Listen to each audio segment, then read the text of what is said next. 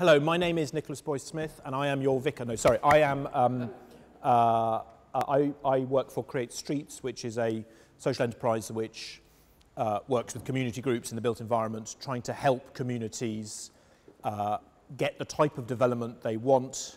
We call it the intensification and beautification of cities, and we've been working with the Redington Frognal Forum for a couple of months now to try and get your policies right. This is my colleague Kieran Toms, who has been working on it as well and will answer any difficult questions that I cannot answer.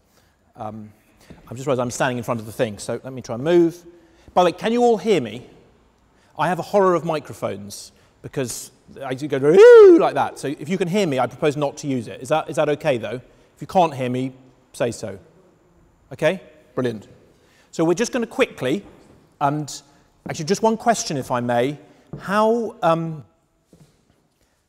how much would you say that you're understanding of and comfortable with the process that you've been going through in terms of just remembering it and knowing the detail, and on top of what neighbourhood planning does and doesn't mean in terms of what you can and can't achieve?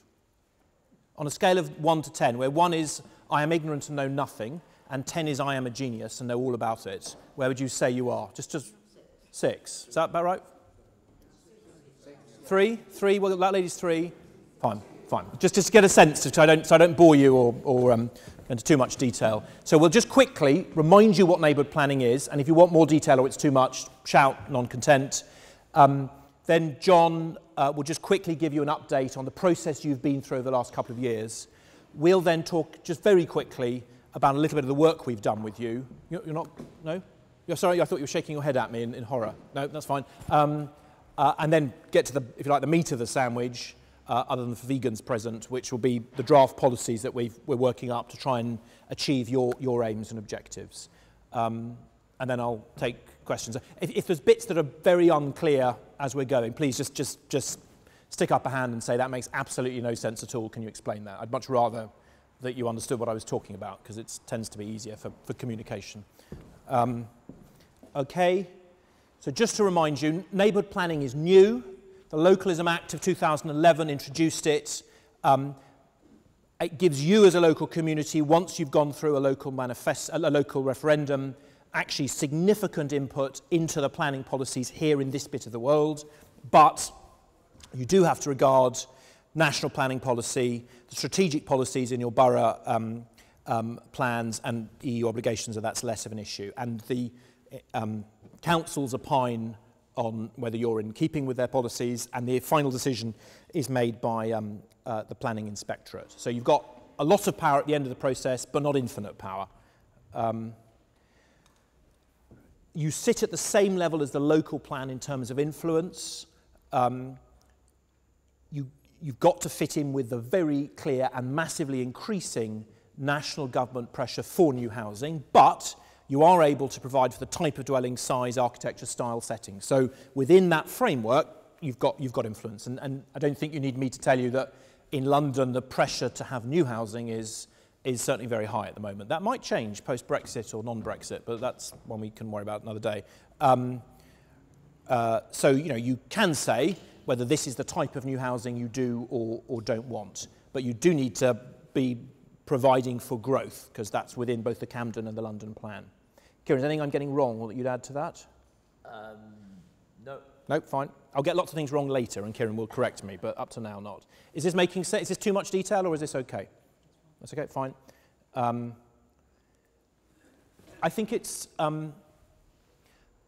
Camden have given you decent scope. What is in a neighbourhood plan, by the way, can you see this? Is everyone okay to see this? What is in a neighbourhood plan is largely up to the community. Your plan can include as many or few topics as you want and be as detailed or general as you want. For example, a plan could provide guidance on what new buildings in the area should look like. So that's the elements of the Camden plan that we've picked up on in order to try and achieve your objectives. I'm going to jump over the rest of this. And this is roughly where we are in the process, which is actually a lot better than it looks. This is the hardest bit. The process you've already been through and that Nancy and others have led you through is the hardest part of the process. We're working with a range... Yes? Absolutely. I'm sorry that your microscopic eyes aren't quite picking up with our ludicrously small slide. Kieran, who did the slide, I will kill later in consequence of it being too small. I'm so sorry. Process instigated by local community, neighbourhood area agreed and designated by the council, and the neighbourhood forum agreed, I should add. Plan prepared by local communities with support from the council support. Community engagement and consultation led by the forum. This will be the next stage. Council check for legal compliance. That isn't a given at any stage. Independent check, probably by the planning inspectorate. So they need to say, yes, this is the real decision here. Then there needs to be a local referendum, which you need to win on a simple majority, though there's no lower limit. There's no lower limit, is there, on the turnout? And turnouts have been pretty low, in fact, low to very low in most cases, though I'm not aware of a single neighbourhood plan that's failed, because there tends to be a corpus of desire for it and not a corpus against it, because it tends to be popular, and then adoption by the council. In urban areas, these have been the real problems for most people. In the rural areas, it's been much quicker to take off after the Act came into force in 2012, because they were able to use the parish structure. In cities, because you need to create a neighbourhood forum, which needs to have 21 people who are across, you've done all that. So you've been through the hardest bit in many, many ways. I think that's what I just said, so I'll jump over that. Yeah, I mean, I think 2 points. We've spoken, as we started working with you and reflecting on some of our experience elsewhere, we've been speaking to some retired planning inspectors, because they sort of tend to know how it works. And we've been trying to tease from them, well, what are the more effective neighbourhood plans? Because their view is that actually quite a lot of them are not very effective. And it's, if you are really clear about what you want, I mean, I'm not sort of just using weasel words, because there's a lot of weasel words in planning. And if you allocate sites as far as you can, so if you actually get on the front foot and say, okay, because we want development to be here, because then it becomes easier to say it shan't be there. So you've got to be sort of on the front foot. That's the guidance we've received, and that certainly fits with our experience. So in trying to meet your objectives, which we'll come to in a moment, we very much reflected on that. So we're trying to get on the front foot in how we run it. Thank you. Right, John, can I ask you just to talk for a couple of minutes about the journey that you've all been on? Neighbourhood plan. I am not totally familiar with, but that it is gathering pace, and we look forward to being able to put it to a referendum. Having said which, neighbourhood plans often go through a number of drafts before they're approved, and I don't know what our prospects are in relation to that. My purpose in sticking myself up here tonight, rather like the comedian Milton Jones, who I like, who starts his act by staring into space for a couple of precious seconds, totally bewildered, because the planning process at the moment can seem bewildering. We have a number of things come into force recently. We all know about the National Planning Policy Framework, which is really guidance to local authorities more than anything, although developers will quote it in their favour. We then have the Localism Act, which Nicholas has spoken about, which seeks to encourage us to make policies and control our destiny. The thing called the Housing Planning Bill, which has been going through and which was causing some concern, has just become law. Doesn't seem from first glance to make a great impact on planning. There is a good section on planning, but it seems mainly the act to be about housing, social housing and so on. Our function as a community is actually to engage with development, which sounds a sort of buzzword, but it is a matter of accepting that development will take place in certain places and in certain ways. And we're not at war with this. We may find some applications that are less than good from our point of view, and we obviously want to comment on those. And as we become, once our neighbourhood plan is approved, I think comments will be made to the neighbourhood forum, probably firstly rather than the local authority, but we'll see how that works. So Nancy, will you correct me, or John, if I get this wrong? So this is the journey you've been on, just to remind you, which has been a long journey for several years. And you've done, I think, a pretty good amount of community engagement. So you're building up a corpus of evidence that you've engaged with the wider community. And I'm not going to read all this out to you. But it's very important to have these numbers in terms of the emails that are reaching, responses you're getting, media hits. This is the type of evidence that we know from our work elsewhere in London, has impact with local councils, quite rightly, because it shows it's not just 75 people in a church hall on a rainy Monday afternoon. It's actually more than just that. Sorry, going too fast. You've also built up over the last year and a half a very good corpus of evidence about the character of your area. So ACOM have done a character and heritage assessment, which I'm sure many of you have seen. You've got the report on trees, the nitrogen dioxide monitoring, bat flight paths, which you've not seen previously before, I must confess. And you've also been able to access work by ARUP on unidentified water under the ground. So you've got your own original research. I can honestly say you may be unique in the country in having done that. I don't know that factually, but I suspect you are. So you've got a good corpus of evidence on which your work can stand, which I think is important. This is all part of Hampstead Neighbourhood Forum. So we actually follow these boundaries up to here. We then include school here, University College School, and these houses. And then it becomes a bit complicated. So Oak Hill Way is not included, Spedding Close is not included. So here there's a bit of a ragged boundary, which is basically the boundary set by Hampstead. These are the objectives that you and your neighbours got to in 2015. Preserving and enhancing a range of Frognal characteristics, preserving greenery, creating new green public realm, enhancing the environment, sustainable growth, a conservation area as a centre and for arts and for culture, and preventing inappropriate basement excavation. We then started working with you in March, I think, to put some, if you like, some meat on those bones. I'm going to speed up a bit now, because otherwise we'll be here until midnight, which none of you want us to be, I'm sure. We then spent some time walking around the neighbourhood with some of you, looking for potential development sites, looking at Finchley Road, the hodgepodge that is in some ways now present there, looking at some of the strengths that many of you identified as the bits of the area that you liked, the mansion blocks, looking at what's happening to front gardens. That's a theme that's come up consistently, worries about front gardens, their treatment, their paving over for car parking, the degree to which that is or isn't appropriate. The complexity, the red brick character, the Edwardian character of the area, something that's consistently come through. Here are some of the details that we're now thinking about how we work into the plan. Arches over windows, carved stone, metalwork, arch trees, hedges, and a real sense of risk to that, in particular in some streets. Also identified some potential sites where development might be possible. That's not an efficient use of space. Is there something that could be done there? It's not beautiful. It's underutilised. Various sites that emerged. I think I'll jump over that. Here are some of the, I think we literally just walked past that just now, many instances which clearly many of you mentioned to us of houses being knocked down and replaced. I think it'd be fair to summarise, most of you felt with something that was less appropriate or attractive than what had been there.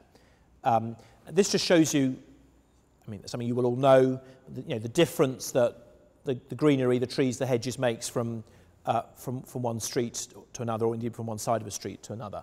And there's some desire to preserve and enhance that as part of the keeping of the neighbourhood area. There are some of the bushes. Here's some modern housing done reasonably well. I mean, I'm not going to get into judgments, but you can like it or dislike it, but at least it fits in with the massing, the tone, the scaling, the sense of details of the more historic area. New garages, variable quality, mainly felt to undermine the streetscape, but some are better than others. Key site, now this comes very much to the point that you were raising at the back. Just to remind you, it's really important that you all have this firmly in your heads, because I'm afraid it's true. Sites that have already received planning permission you will not post hoc influence. There are a few ways in which you can if they come up for changes in planning permission, but it's best to imagine that you won't, then maybe you get lucky. But stuff that's already gone through the system you cannot influence, just as a statement of primary statute. And the former King's College site essentially is probably too late to influence. You may get lucky, but I think you should probably assume that you won't. So working back to your objectives, we started, I'm going to jump over this, we've started coming up with a range of policies, but two bits which is just worth quickly explaining. One is, and we talked about this at some length, something called design codes. So Camden and the Greater London Authority have a very clear, and I think defensible, desire to create new housing. And that's creating pressure on all parts of London. So we ran a workshop in March with some of you and with others, saying, okay, if this new housing is coming, how can we influence it? What do we want it to be? And where we got to was that as part of the neighbourhood plan, we would create a form-based design code. Now, if any of you are sitting there thinking, what does that mean? Let me try and say, could you just flip to the next slide? We're working for you with a firm called ACOM to do this. A design code is, actually just flip ahead just 2 slides, Kieran, there. Now this isn't for here, okay? I've deliberately taken something not for here. So a form-based design code says, this is the type of development that is permissible in this area. And it actually literally uses images. You can back the images up with numbers. So it's talking about things like front, what's the ratio from windows to front, how much detailing in there is, how much detailing is there. Can you just go back 1 slide? This is one we probably won't get to. How are streets defined? What's the nature of the urban blocks? What type of buildings are here? Detached, semi-detached, blocks of flats, commercial buildings, and the public realm. Just flip on 2. So I'd forgotten that Kieran was there, and I can ask him to. So this is, again, this is not for here, quite deliberately. This is to give you the concept. This is part of a BIMBY toolkit that we work with a bit in other parts of the country. So, defining the types of terraced house, ratio of windows, acceptable, not acceptable, proportions of windows. And just flip on 1. I think this is how perhaps, for example, a street front would work in terms of the relationship between the street and the front of the house. This is a design code that was used in the West Country, in the development in Sherford. We flip on 1 more. Now, a firm called ACOM are working up a design code for you, which is not yet here, so more work will be required, but we're in flight. We've helped them structure that and to define what types of development are permissible, and we've given them some of the, if you like, some of the metrics. So how many stories, can there be a semi-basement, what's the height to the pavement, plot width, how wide is a building, how far set back is it, how deep is the plot, presence of soft garden in the front, soft landscape in the front garden, back garden, is there a side garden, building depth, is there bike parking, facade detailing, window proportions, solid to void ratio. That means the ratio of the window to the overall facade at the front, variety in story height, porches. And if you just flip on 1 more, and ACOM, who are working this up at the moment, are also adding at our request, well, your request, details on detailing. So facade proportions, balconies, roof line, treatment of fronts and window proportions. So the reason for doing this, and actually I think I'm right in saying this is not something that any neighbourhood forum in the country has done before. But we've spoken to Camden about it at some length. We've also looked at national guidance. In fact, I actually spoke, and I am on camera, so I don't want to say this. We spoke to people in DCLG and to ministers to check that we were okay on this, is to give you a level of control over what comes there. So the lady in the back, I'm sorry, I don't know your name, so that were one of those developments to come in a year and a half, and were this plan to go through and to be voted on and approved, you would be able to say, but I'm sorry, the neighbourhood plan says that the brick needs to be this colour, and we're looking at this level of detailing on the facade. So this is just not compliant. So it would put you in a position of power compared to the status quo, where the Camden plan, the local plan, demonstrably doesn't do that. There are words, as there are in every local plan in the country, about being appropriate and fitting in, but frankly you can choose that to mean whatever you like, and people do. Can we move on? Does that make sense? Am I vaguely explaining myself with reasonable clarity? Okay, thank you. Now, the other thing that we've agreed to do to try and bring your policies to light and to give them teeth is to allocate sites as much as possible. Again, this is something that most neighbourhood plans don't do because it is harder, but you're lucky because we're cheaper than most people doing this, so we're able to do more for the same amount of money. So the point about allocating sites is that shows that you really are getting on the front foot and you're saying we want housing to happen and we want it to happen here. Now, the problem with allocating sites is it's more work. And you need to go through a viability test, which isn't the viability test as it's often used in the media. What it means is this site could be developed and is likely to come on the market. Now, we're not privy to detailed financial or private knowledge about the landowners of some of these sites, which we'll come to in a moment. But where there's one, where we think there's reasonable cause to believe that it is likely to come on the market. Is that the next page, Kieran? No. Okay. Just jump on one more and then I'll come to the next one, isn't it? So this one here, I'm sorry, I'm jumping across here. 27 Redington Gardens. We haven't finished this. This is the draft site allocation on the right. It's not finished, and we still don't quite have enough evidence to back up that it's a site that's likely to become available. We believe it will, but we just need to try and get a little bit more of a factoid there.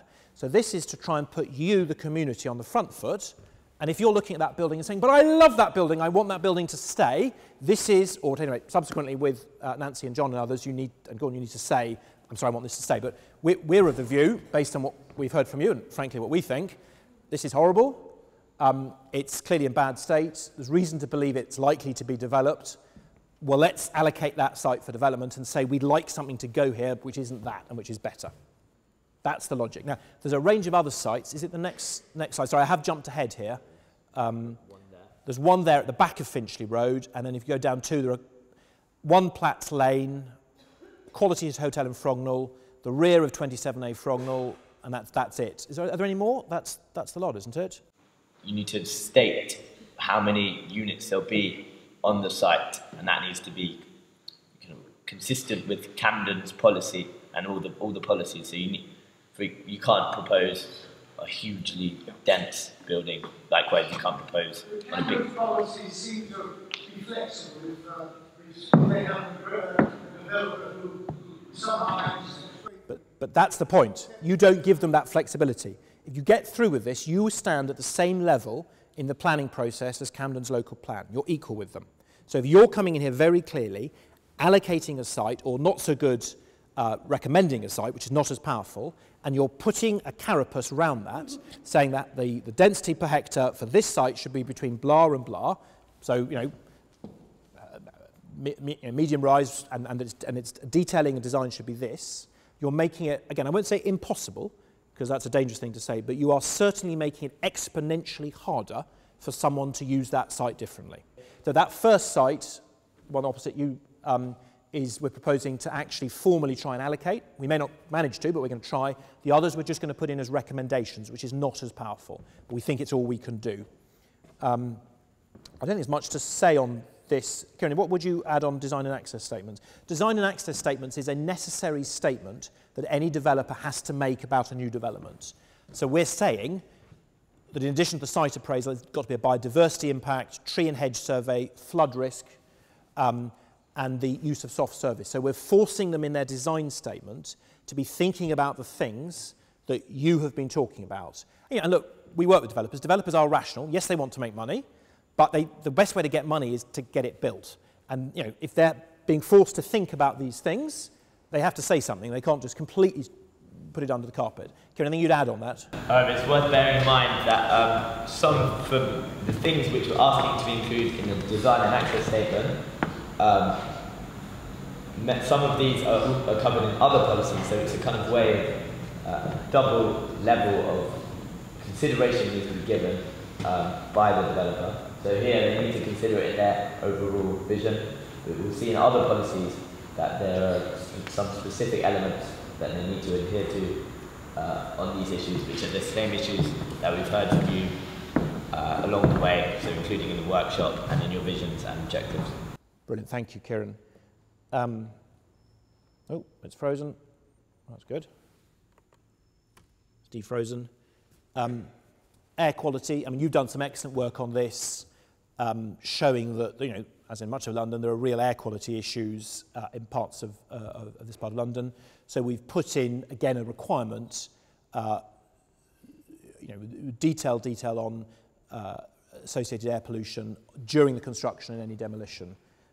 I mean, there's huge detail we go into there, but I think we're persuaded that, again, we're forcing them to focus on that. Again, anything you'd add, Kieran, on that? During construction, that a CMP, construction management plan, is something that a developer needs to give to the council to prove how they're going to mitigate the impact of their construction, and that therefore is a good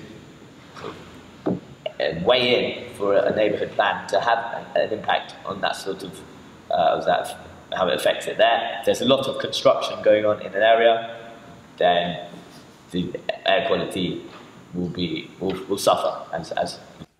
So again, the aim of this is to, the developers have to do this anyway. You have to put in a construction management plan, but is to force them to focus on this issue.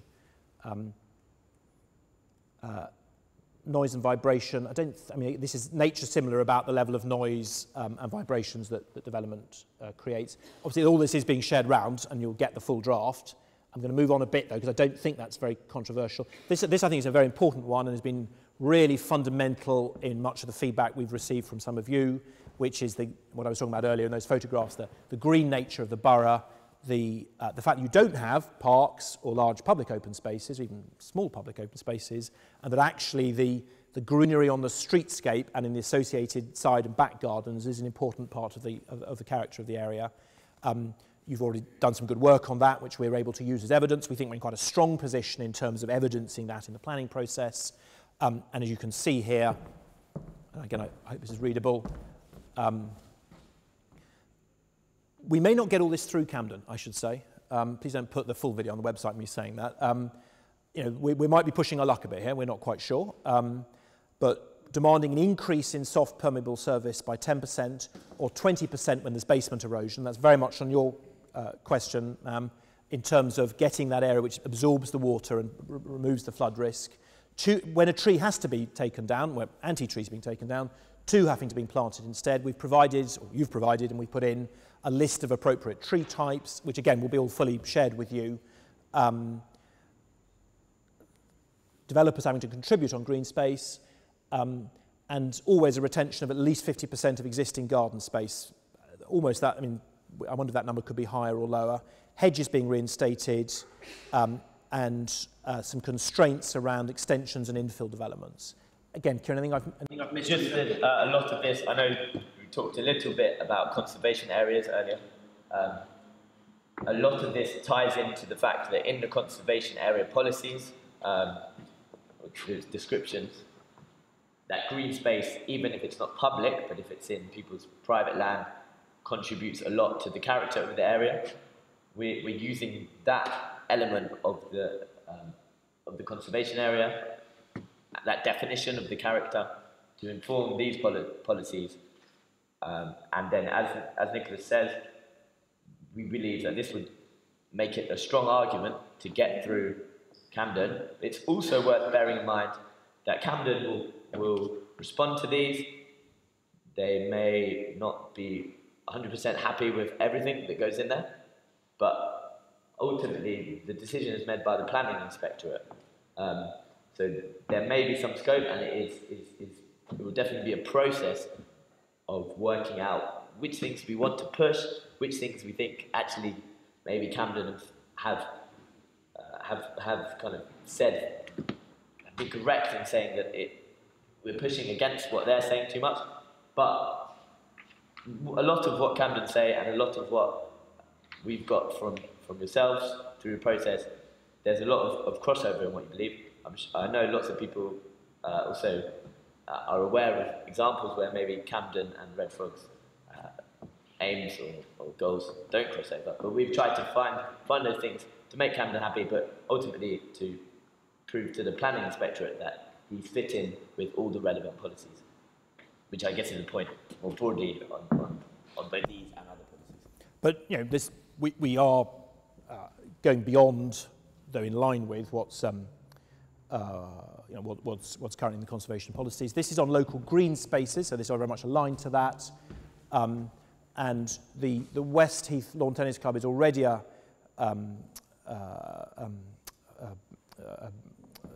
consented open space, and we're suggesting, again based on feedback from you, that the covered reservoir is added to that.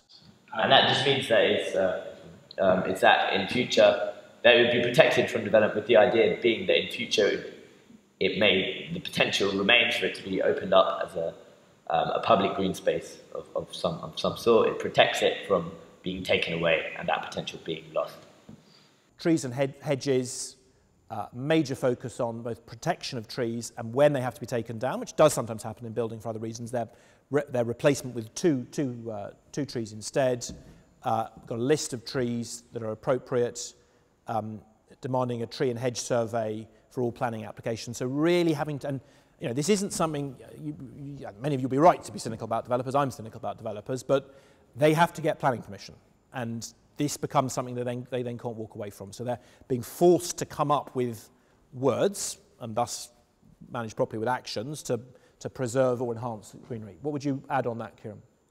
It's that we're seeking with this to both stop greenery being taken away, but also, where possible, when there's new development, actually, and it says to enhance it, so to take active steps to increasing the amount of greenery, and that's bearing in mind what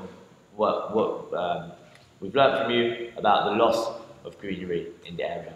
The neighbourhood plan is able to state that what the community believes around these community facilities, that they have that they're important for the community,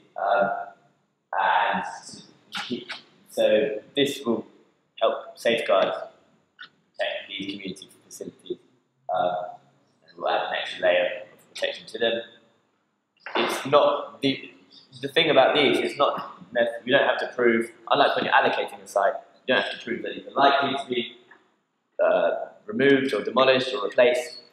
This is simply about the community affirming that these are important to the character of the area. They fit in with the objectives earlier, and saying this is important to the community, we want to preserve them. Okay, the other powerful thing that, and I should have thought about this to the lady at the front, the other very powerful thing that a neighbourhood plan gives you as a community is control over 25% of the SIL money. That's the community infrastructure levy, which developers essentially have to pay. So you get to direct where that goes.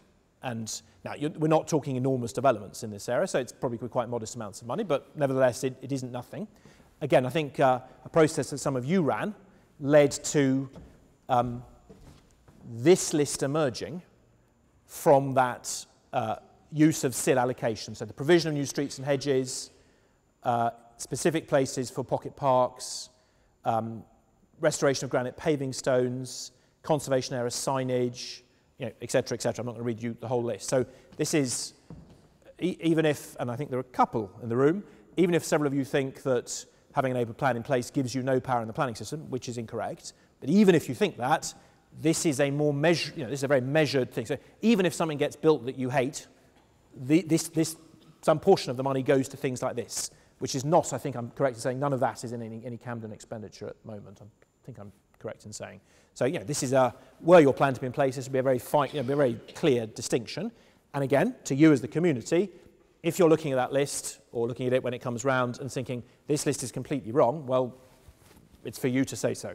What we got from the conversation, and you'll see in this slide and the next couple of slides, is that certain ways in which new developments can contribute to different elements of the street design, which maybe not necessarily the buildings, but certain road layouts or different focus on cars or cycling, and that it was felt in the process we've been through with the neighbourhood forum that these can have a positive impact on the character of a street in the way that cars or people or cyclists move down it and the different ways the space is allocated.